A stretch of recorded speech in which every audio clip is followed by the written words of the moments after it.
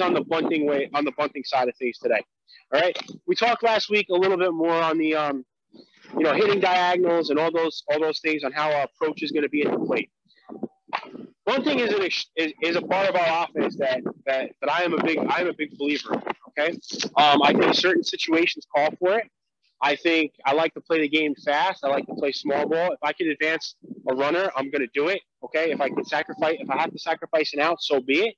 Um, I also think there's value. What's the difference if I get a base hit past the hitter, past the defender and into the outfield, or in front of the defender? It shouldn't matter. A base hit is a base hit. I'm trying to gain and pick up 90 feet at a time by making less outs. And if I have to sacrifice an out to advance that base runner, then so be it. Okay. And different parts of the game dictate that, right? You see it probably a little bit more at the college level, right? Especially as about 10 years ago when they switched over to the BB core bats. You know what? Put pressure on defense. Make the defense earn it. Make the defense execute their bunt defense. They can know everyone in the park that guy is bunting. If the defense can't execute their bunt defense, then so be it. Okay? There's a lot of different things that we can do when we control the bat to our advantage. All right? And controlling that allows us to put a lot of pressure on it. Bunting and running, hit and runs. Okay? Hitting behind the runner, super important. All those things are an acquired skill set, and it's things that you can work on. Okay, when we're talking about bunting, okay, it shouldn't change your approach from how you would set up by any means. Okay, it really shouldn't. Now, I'm going to do this straight on so you can kind of see it. I'm going to use the T here to determine the strike zone. Wherever I set up as a hitter is where I set up. I'm going to let you guys deal with that. Okay. Now, I shouldn't be gyrating or doing anything crazy when I'm going to sacrifice bunt. Okay. Sacrifice bunt, everybody in the park can know it. All right. A little, again, refresher on the bat anatomy. I want to be at the weight of the bat where it's centered. Okay. My bottom hand is my rudder in this sense, so it's going to take the direction. If my bottom hand does a certain thing, it's going to dictate where I'm going with this. Okay. So when I set myself up to bunt, just going to pull the tee back for a second here. I'm going to start at the top of the strike zone when I go to bunt.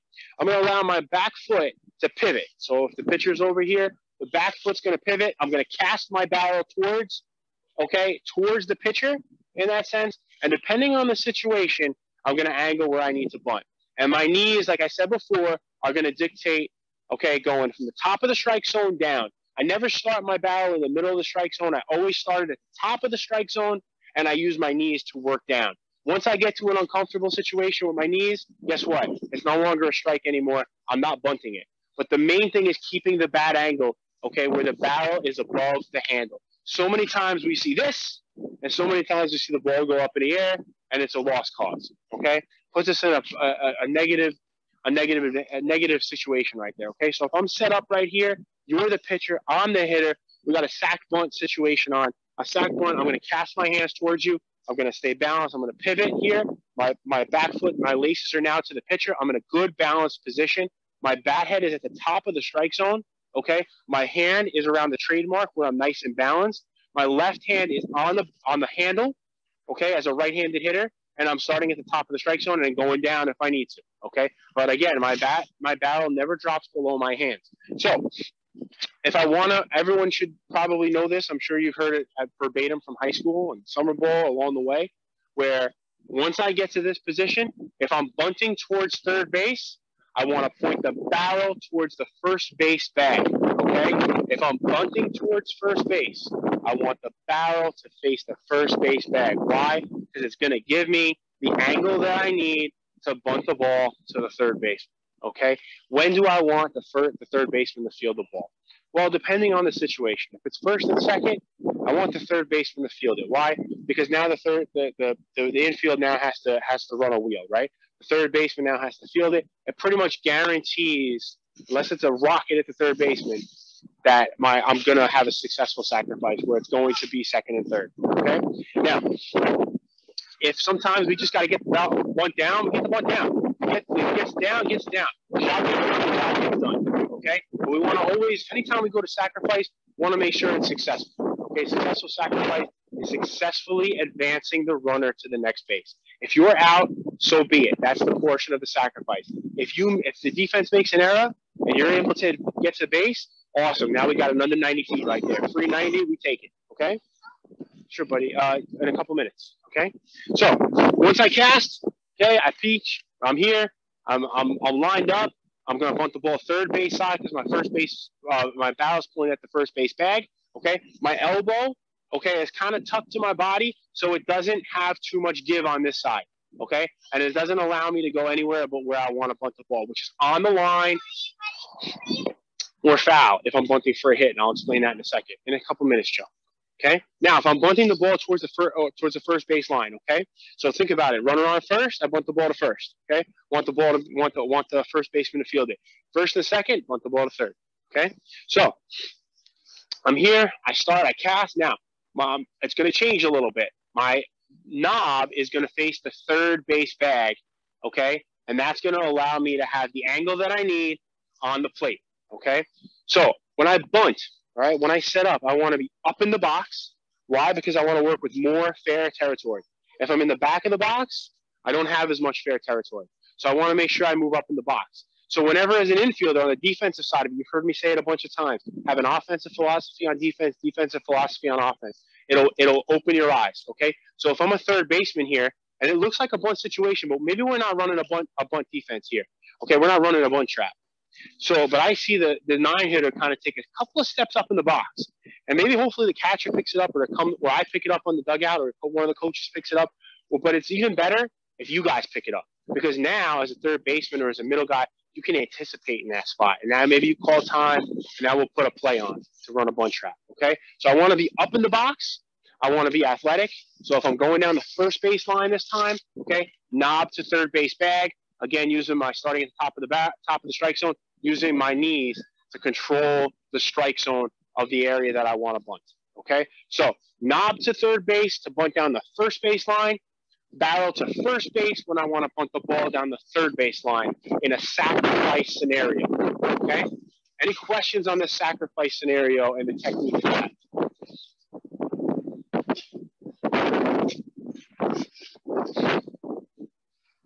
All right, awesome. Okay, so if we're in a sacrifice situation, we want to bunt strikes. Okay, we want to bunt strikes. Sometimes we won't get it down the first time. I may leave it on. Okay, bunting strikes is paramount. All right. Yeah, we would like to bunt ideally a middle fastball. Right, it's the easiest one for us to handle. Okay.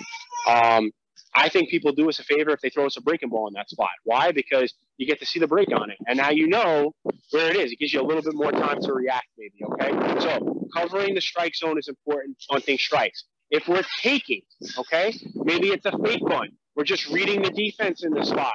Whenever we fake bunt, we show early on a sacrifice. Just like I said before, on a sacrifice, you're showing early. The whole park can know.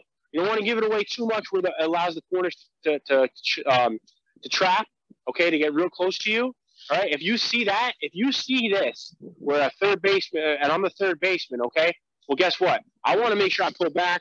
Boom, we'll do a slash in that sense, okay? So, but you need to think in that side, where if all of a sudden I got these two guys breathing down the pitcher's neck, and they're inside the 60-foot mark, well, guess what? They just gave me a free hit. I'm going to butcher boy this. Boom, choke up, come back, choked up on the barrel, slide your left hand up, right hand down, and boom, okay? That's how we do that. We're not going all the way back down to the knob to try and take a full swing. It's a short swing, okay? If we're taking all together, where it's not a strike, okay, doesn't exist. We're not bunting this. This is not a pitch we're going to bunt, okay? Whenever we come back, we're out here, we're squaring early, we always pull back by rotating back our right foot if we're a right-handed hitter. So I'm here, I'm going to pull back into the catcher's eyes. Why? Because it's going to keep the catcher back. So if it allows me to maybe, I read the defense, okay, as the third base coach in that spot, and I just saw, wow, they left this open. Well, guess what now? I can put a fake bunt on here. Boom. Let's not waste it out here. I can advance this guy to second base by running him. So now if you keep the catcher back by pulling back into his eyes, he has to stay back. He can't come out and cheat to come get that throw to throw down, right? So he's got to stay back. He has to stay in his lane. And guess what? If he makes contact with your bat, it's catcher's interference. We're all good. Now we got first or second, or everyone's on base. Okay, even better. Okay, so just keep that in mind. So if we're pulling back, I'm going to do it from this angle. We want to keep the catcher back in that spot. So that's a fake bunt, okay, or if we're taking the pitch, okay? It's not a strike up. Guy just bounced the ball in the dirt. We're going to go here, stay back. Now the catcher's got to block it. Hopefully our runner on first base is good dirt ball reads, and he's able to, advance them to the next base in that sense with a good dirt ball read. Because now you got the hitter showing bunt in the catcher's eyes. The ball's hitting the ground. The catcher's got to smother it. He's got to get up. He's got to throw a strike down to second base. Now the second baseman or shortstop needs to put a perfect tag on that spot, or the guy at third going to third base in some aspects. Okay, so to recap, okay, sacrifice bunt. Okay, squaring early, pivot the backside, cast, get the top hand at an equal part of the barrel. Okay, right around the trademark. Left hand is going to control the angle. If we want to bunt the ball to first base, barrel points to first base. If we want to bunt the ball to third base, knob or handle points to third base, okay, to get our angle. If we're taking the pitch, we square early again on the sacrifice. We're coming back in the catcher's eyes to keep him back. Again, we're a little bit up in the box, okay? If we know it's a fake bunt, move to the back part of the box. Why? In that sense, because guess what? We're going to try and keep that catcher back even longer by staying in the back part of the box and not just the front part of the box. So it's a little gamesmanship in that area. So think about that as well. Okay? Now, last, any questions on that? Taking sack bunts? Okay. All right, moving along. Last piece here. Okay? Bunting for a hit. Okay? My favorite thing to do. Love it. I'm a huge bunt for a hit guy. I love when guys have that part of their repertoire. If you don't, try and work on it, please. It just gives us such a weapon in that sense where, especially if you can run a little bit. But usually, I will tell you this. Your best hitters are probably your best bunters because they control the bat really well. Okay? So, here we go on a bunt for a hit. Again, move up in the box. Okay? We want to make sure, I'm going to start as a righty, bunting down the third base line. Okay? Rule of thumb should be on the line or foul. Okay? So, why do I want it on the line or foul? Well, if it's on the line, it's a really tough play for the third baseman, right? If it's foul, I get to go again, right? I get a redo, all right? Or, the bat continues. No harm, no foul there. So on the line or foul. The last thing we want to do is bunt for a hit and bunt it right back to the pitcher, okay? Because if we're bunting for a hit, I'm not asking you to sacrifice. Bunting for a hit is different than a sacrifice. Sacrifice, I want to show early, okay? Don't care if the whole park knows. A bunt for a hit, the element of surprise is there. I want to make sure that I do not show until the last possible second. And depending on, and you need to get comfortable on what that is. Is that when the pitcher comes set, lifts his leg, and then starts to go? Is it when he shows you his lower half? Now you turn and go, all right? So he can't change where he's going to throw. He's going to throw the ball at you. Okay, no problem. I'll take the hit by pitch. I move to the next. I pick up my 390. Thank you. Okay? So, bunting for a hit. Let's talk about third base side first as a right-handed hitter. Okay? So what I want to do in this sense, I want to make sure that the bat, I'm a little choked up on the bat so I can get up fast. I can get up the barrel where I need to be faster. Okay? I'm going to probably have a loose, relaxed grip in this sense, moving up in the box. Okay? Now, when I go to bunt for a hit, I'm a big believer in this. I believe to take the drop step in that sense. Okay? It's not so much the drop step. I'm not going to just pivot here and bunt for a hit. I want to try and get my angle towards first base as best as I can while my bat angle, okay, stays towards the third base on the line or foul. Okay? So I'll do it two ways. I'll do it straight on as if you're the pitcher, and I'll do it sideways so you can see it. All right? So my technique is very simple. I've been very successful with it. All right? Is I'm going to take my right foot, drop back, and when I get almost jump, I'm going to take my left hand, okay, and I'm going to get it nice and tight to my body.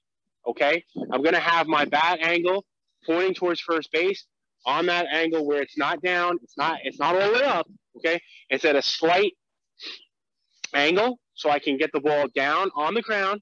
Okay, but again, my right arm is going to be nice and tucked into my chest. My left hand is going to be close to my body because I'm creating that angle. And if you look at it, it's going to be a very similar angle. See the back part of the plate right here that's slanted? I'm going to just move it up because I'm out in front.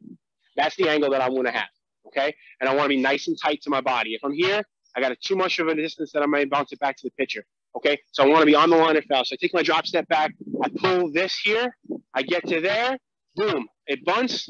It's on the line of foul. And now I got a nice running start out of the box, okay, with a nice trajectory. I'm not sitting here, boom, upright, trying to bunt it from here. I'm athletic. I slide my hands down. I get it. I bunt. It's here. I have my angle. My bat's not going anywhere. So getting it, if you're really good at it, use the straight line of the connection to the barrel, to the handle, down to your elbow, nice and tucked, out in front of the plate, out in front of your body. All the blunts should be out in front of your body, okay? So I'll do it from the side this time. Okay, so I'm moving myself up in the box, okay? I'm taking my drop step back. I have my elbow tucked, okay? My left arm is pulling myself close to my body, and I have my angle, and I want to create that angle on the line of foul, okay? And again, that's got to be a middle in pitch. It's very difficult to try and bunt the ball down the third base line with a pitch on the outer third, okay? If you're going up there with a bunt for a hit mentality, look for it. It's almost like trying to hit a home run. You're looking for your best pitch in your best spot, all right? So that's third baseline. First baseline for the righties, bunt for a hit. My favorite thing, a push bunt, okay? Such a weapon. We've used it to our advantage so many times. I call it a free ribby. Say a runner on third base, infield is back, first baseman is back, right? All you got to do is get it past the pitcher. It's a free RBI, and it's probably going to get you a base hit too, okay? That's a way we can cash that run in. When we bunt for a hit on the push bunt, okay, we want to make the second baseman field the baseball. Can't stress that enough. So push bunt, as a righty, if you're bunting for a hit towards the right side, either for a hit with no one on or for a free ribby, okay, with a runner in scoring position that you're trying to bunt in, probably at third base, okay? A couple minutes, bud, okay? I want to make the second baseman field the ball, and I don't push at it by pushing my arms, okay? I don't stab at it by trying to check swing and drive it towards the second baseman. I want to make the second baseman field the ball. Can't say it enough. That gets us in the triangle between the pitcher, the first baseman, and the second baseman, okay? Second baseman fields the ball. It's not enough to get it towards that angle and not past the pitcher. It's not enough. The ball has to go to the second baseman. Again, drill it in your head. That's a weapon for you. Right-handed hitter, okay? Again, I'm starting him up in the box, okay? I take my drop step, okay? Now, this time, my angle, third base, my knob is facing third base. My angle here, check this out. It's the same part of the back part of the triangle to the base, except it's up here. That's my angle, okay? When I take my drop step, I'm here. I slide my hands down. When I go to push, I'm not pushing with my arms. That's going to pop the ball up, I promise you, okay? And it's going to deaden the ball. It's not going to go anywhere, okay? We're going to push with your right foot, okay? That's going to allow you to move the ball forward towards the second baseman where he's playing on the field. Now, I can even take it a step further, where the second baseman will normally play as infielders. Everyone should know that, okay? I'm going to take my right foot, which is my back foot, and if you're, say for instance, you're looking at me towards, I guess maybe that's your first base in your camera, second baseman is just to my left now where I'm pointing. If you're looking at the camera, you're right. I'm going to take my back right foot. I'm going to use my angle. I'm going to point my right foot where the second baseman is playing, okay? That's where I want to drive. That's where I'm going to push this punt to. So I take my drop step back, okay? Now I'm in this angle.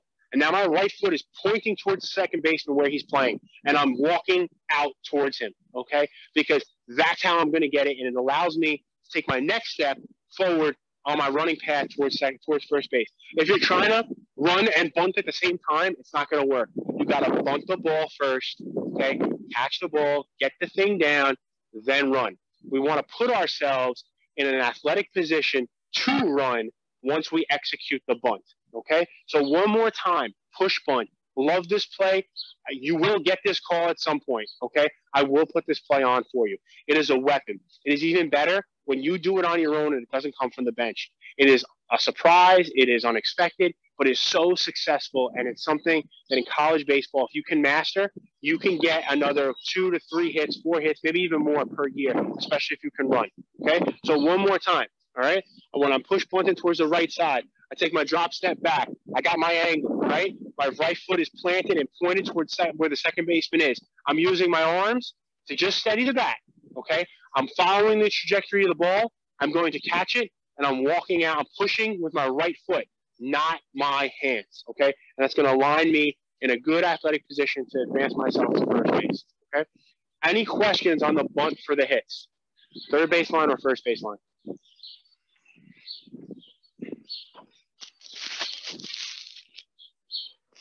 Okay, now I know we got a couple of lefties, all right? So I just want to touch base on the left-hand side, okay? Now, lefties is the opposite, right? So if I'm standing left-handed, okay, I go to pivot, same concept. I want to be up in the box, right? All those things apply. You just reverse it, okay? Now, when I go to cast on this side, if I'm bunting down the first baseline, barrel towards the third baseman. If I'm bunting towards the third baseline, okay, knob towards the first base bag, okay? So barrel towards the third base bag to go down the first baseline, knob towards the first base bag to go down the third baseline, okay? In that sense, again, pivoting, good center of balance, not too far forward, not too far back. I want to be out in front of home plate, not behind the plate, okay? Now, when I bunt down the third base line, okay, it's kind of just going to be a placed bunt, okay? You can try and push it, all right? You really got to be good on the back control. What we're going to do, if we're bunting for a hit as on the third base side, down the third base line, you're going to literally catch the ball, boom, deaden it, make it go up the line, on the line of foul, and then you're going to drop the bat and go. Don't try to run out of the box and do the same thing. It's not going to work. Almost, buddy, almost. Almost, bud. Okay? Now, if I'm going down the first baseline, this is the one that's tricky. This is the drag bunt. We're going to take it with us, okay? And the way we're going to do that, I love doing this also on the left side. I want to take my left foot, okay? Start towards the back of the box. I'm going to watch the pitch come. I'm going to take my left foot. It's going to cross over. I'm going to take it with me as I go, okay? The ability to do that in sync is tremendous because you're coming from the back of the box. You're using your crossover step. You're taking the ball with you, and you're going, okay? So just to angle back off camera here, all right? Back of the box, okay? I'm nice and steady. I take my left foot crossover step, boom. Okay, my angle has to be where my barrel is positive to my handle negative. It is a controlled aspect of things. If you're trying to do that and the ball's on the outer third, get ready. It's going to go right back to the pitcher. It's a ball that's going to be middle in that you need to read, and it's something that you're going to show probably very late.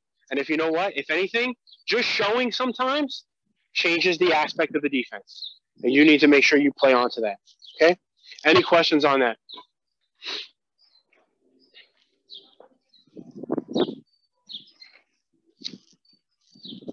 All right, last piece, squeezes, okay? Squeeze, all right, we'll have our signs for all those things. When we're talking about squeeze, it's do or die, get the bunt down. Can't stand when we're in BP, almost, but can't stand when we're in BP, and it's sack, squeeze, and I throw the squeeze on purpose over here, and somebody takes it. No. That's the only time we're taking a pitch on a squeeze if it's a safety squeeze, and we don't run too many of those, okay? Squeeze, get the bunt down. If it's in the other batter's box, get the bunt down. If the ball is at you, either wear it or get the bunt down, okay? A squeeze is a do-or-die play. You have to get that ball down, okay? And again, the squeeze is something you show late. You don't show the squeeze early, okay? The squeeze is, again, element of surprise. So having that preparedness to go into the physical game when the mental side takes over, you can understand what the plug and play on the challenge is, okay? So, squeeze, I want to show late, okay? So as soon as the pitcher shows me his lower half, I'm squaring. Boom, I got to get this bunt down, all right? The runner's coming, okay? This is an RBI situation for me. It's do or die, get the bunt down. If not, he's probably dead at the plate, okay? We'll get into that, the special plays in a little bit, okay? Down the line in a couple of weeks. Any questions on squeezes, bunts, any of the things we talked about today?